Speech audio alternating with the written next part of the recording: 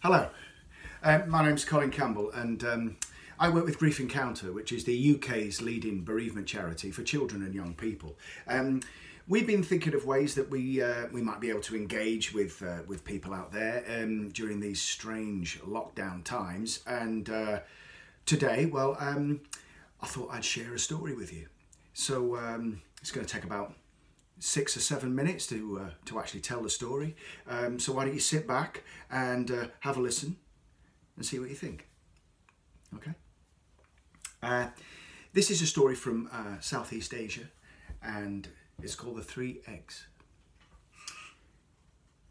See, once upon a time there was this woodcutter, and this woodcutter worked hard every day, chopping and collecting wood and then selling it to the local villagers. Although he worked very, very hard, he was very, very poor and barely had enough money to feed and clothe his family. But one night, the woodcutter had this wonderful dream. He dreamt that there was this tree fairy waving to him from within the hollow of a huge tree. When he woke up the next day, he told his wife, he said, "I had a dream about the tree fairy, about the spirit of the forest. She was waving to me from within inside a huge tree." The woodcutter decided that he was going to try and find this tree. So all day he worked very, very hard, chopping wood and collecting it. Now, as it was getting towards dusk, he found himself in a part of the forest that he'd never been in before. And lo and behold, there was this huge tree. It had a big hollow, just like the one he'd seen in his dream. And the woodcutter decided that this was the home of the tree fairy. And from then on, he would take a small gift, an offering, to the tree fairy every day. Sometimes he would talk to the tree fairy about his worries, about his troubles, about his life. Now, unbeknownst to him, this really was the home of the spirit of the forest, of the tree fairy. And she decided that she was going to reward him for all his care. So the next day, the woodcutter arrived at the tree and he leant down to leave a little offering for the tree fairy.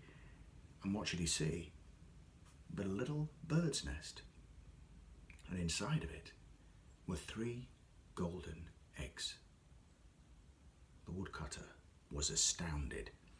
He knew now that he had more than enough money to feed him and his family for the rest of their lives. He knew he would never have to worry about money again. He knelt down and he gave thanks to the tree fairy. Now, holding the eggs, he started to make his way home to show his family. But then a bird swooped down and in its beak grabbed one of the eggs and flew off and disappeared out of sight. The woodcutter was very sad to see the egg go, but he knew that 2 golden eggs would be a great help to him and his family. He grew thirsty and he leant down to scoop up some water from a stream, and one of the eggs accidentally fell out of his hand and rolled into the stream, and there it was swallowed by a huge fish, and the fish swam away and disappeared out of sight before he could do anything about it. The woodcutter mourned the loss of the 2nd golden egg, but he knew that even 1 golden egg would be a great aid to him and his family. Now, holding the egg very, very tightly and very close to him, he made his way towards home. And when he got home, he showed his family, and their cries of joy and celebration, well, these alerted the suspicions of a greedy neighbour who looked in through the window, and he saw the woodcutter putting the golden egg into a jar of grains for safekeeping. And in the middle of the night, while the woodcutter and his family were sleeping, the neighbour came into the house and stole the 3rd golden egg. The next morning, When the woodcutter discovered that the third egg had gone, he was very ashamed and very sad. He went into the forest and he apologised to the tree spirit, to the tree fairy, for being so careless, and there was nothing else he could do, but he went and chopped wood for the rest of the day with a very heavy heart. As he was making his way home that evening, he passed another tree, a fruit tree, and he noticed that its branches were laden with ripe fruit. And even though he no longer had the eggs, he thought, well, at least I can take some fruit home for my family to eat. And he started to collect the fruit.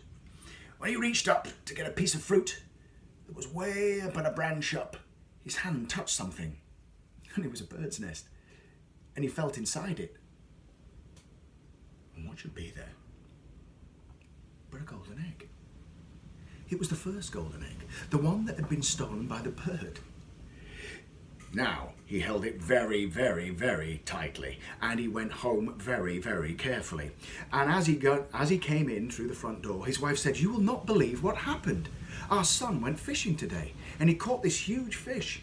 Now, as I was preparing it for tonight's supper, I opened it up, and inside there was a golden egg.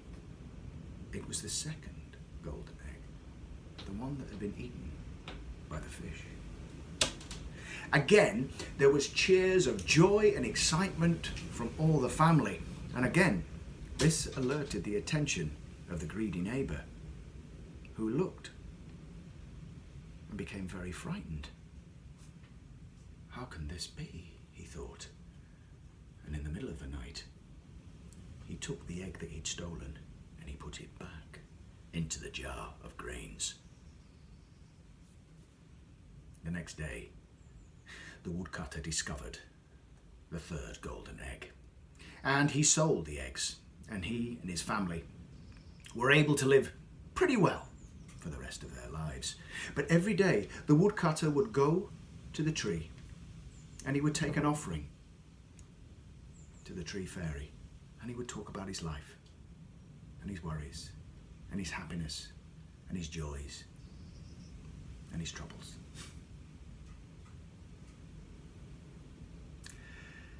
Now that's the story of the three eggs, and I'm just wondering, while you were listening to that story, were there any images that came to mind? I'm always struck by the image of the tree itself. So I'm suggesting maybe you could draw a picture of a tree, maybe create a picture with paints or with coloured pencils or felt tips. Maybe the tree could relate to a special person that maybe is no longer with us. Maybe there could be a message there to this person, or maybe some thoughts about this person. Let us know what you thought of the story. Let us know maybe what you've done, what activities you've engaged in, and look out, because we're going to be doing some more stories, more activities hopefully online coming up very soon. Okay? Take care now, and remember, stay in, stay safe. Cheers now.